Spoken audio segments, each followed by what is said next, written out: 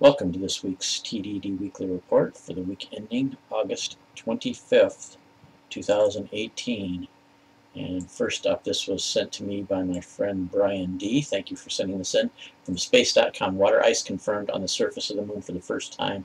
Now, this is not saying that they didn't suspect water ice was on the moon. They had a lot of indirect knowledge that there was water ice on the moon, especially in the dark areas underneath the craters. Well, now they've confirmed some data from two other probes that have been circling the moon for quite a while, and looking through that data, they've said that within 20 degrees of the North and the South Pole, with the South Pole being much richer in water, but both of them having substantial amounts of water, that there's enough water in the moon to possibly be useful if we do decide to set up a lunar base before we do go all the way back to Mars. And as far as I know, that's still the basic plan with NASA, of going back to the moon first and then going on to Mars. But according to the, the Chandrayaan-1 spacecraft from India, the one that I talked about in a previous TDD report that circled the moon from November 2008 to August 2009, and with the data collected, they were able to analyze that and come up with the fact that yes, it was direct evidence that there is actually water.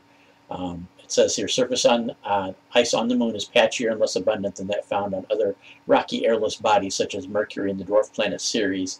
I don't know if people read about that on space.com, but they talked about surprisingly Mercury, being so close to the sun, still has a lot of water on it, especially because the backside, not facing the sun, is very cold. The researchers said, indeed, only about 3.5% of lunar cold traps appear to boast surface water ice, according to the new study, and that's the main thing, is surface water ice. There may be ice in a lot of other places, but if you can't get to it easily, like a few inches down, it might as well be, on the other side of the universe for astronauts and stuff like that. So, yeah, there's a good chance that if we do set up a moon base, we don't have to. That's one of the things, you don't really want to haul a heck of a lot. I mean, you do have to haul some water aboard spacecraft to reach the moon and then to go to Mars, but you don't want to really haul a lot of it if you can get some when you're there, and especially water and rocket fuel, if you can produce rocket fuel, which they may be doing when they get to Mars. And speaking of Mars, this one comes from Tom H. from CBS News. NASA still hopeful Mars rover will phone home.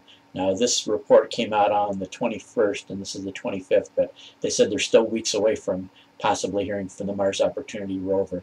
Now, realize the Mars Opportunity rover was only meant to operate for several months, and it's on its 5-year mission, 5 years of its mission right now.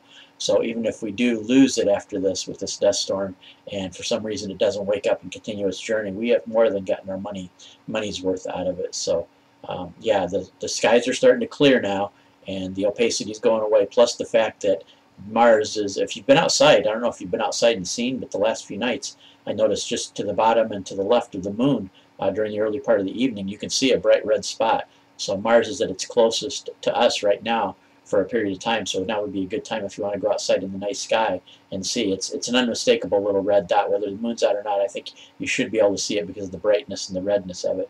But yeah, Mars is closest to the sun now, so provided the panels on the Opportunity rover are not covered in dust really bad, and it's been able to preserve its power. Now, it has some things wrong with it because it's, been operating for 5 years, way longer than the design. It has a heater that's stuck on that uses up about 200 watts of power, but what they've been doing is cycling it into deep sleep. It's still, even in deep sleep, has to use about 40 watts of power, though. It's just like your modern TV sets, too, unless you totally unplug them, and you would want to do that to the rover, because then it's pretty much going to be dead from the cold. It has to have at least a small amount of power operating at all times, and 40 watts is about the best to do it. But yeah, if they do it in normal mode and don't put it in deep sleep mode, this heater is stuck open. So like they said, it's like flipping a light switch in your house for your bedroom, and it's stuck on, so you have to go back to the breaker and turn it all the way off. That's what they're doing right now to preserve power with the Opportunity rover. So yeah, no more updates since then. So right now they're just waiting it out and seeing, I guess, every one of the possible radar dishes they can point towards it and listen for any activity, or listening to see when it will possibly call home. Even if it does totally have memory problems and stuff like that, and recycle the time clock into a different date, they said that it still is going to, when the sun's out, call home occasionally, so they may be able to get it back in operation again, hopefully. And next, this one is from my friend Bob Asian from Gizmodo. Hey artists, stop putting shiny crap into space. I'll just read the first part of the article here. As if there isn't already enough junk in space, an artist planning to launch a reflective inflatable sculpture to low Earth orbit in October. The art piece is meant to instill a sense of wonder and alter humanity's impression of itself. Yeah, right. But in reality, it's an empty gesture that only serves to infuriate astronomers. It's called the orbital reflector, and it's the brainchild of U.S. artist Trevor Paglin. Once it's unfurled and fully erect, the space-based sculpture will be visible in the night sky, appearing as a fast-moving bright star. Paglin's installation will stay in low orbit for a minimum of 60 days, though it could be longer, after which time it will mercifully re-enter the atmosphere and burn up to a crisp. And this was not the first time this was happening to artist Peter Beck. Placed a 3-foot wide mirrored ball called Humanity Star into orbit, attracting the ire of scientists. That was back in January he did that too. I don't know if it fell out of orbit or not, but yeah, the scientists are calling it sending twinkly, useless objects into orbit. And they're saying, yeah, it's getting trendy now. I don't like the idea much either, because, you know, it would be kind of like putting billboard advertisements up in outer space too. I did a report about that too, that I think a Japanese company or some company had developed a way to actually beam laser beams up into the sky and light up certain particles in the upper part of the atmosphere and draw letters and words and pictures on it. And I was asking people, do you really want advertisements up in the sky? And no, I think the night sky should be left as, you know, if you're left as unobscured as possible. Now, I realize there are useful satellites up there, and you can see them along with Skylab too, if you want to see that, like the International Space Station. Not Skylab, the International Space Station. Skylab was an earlier one.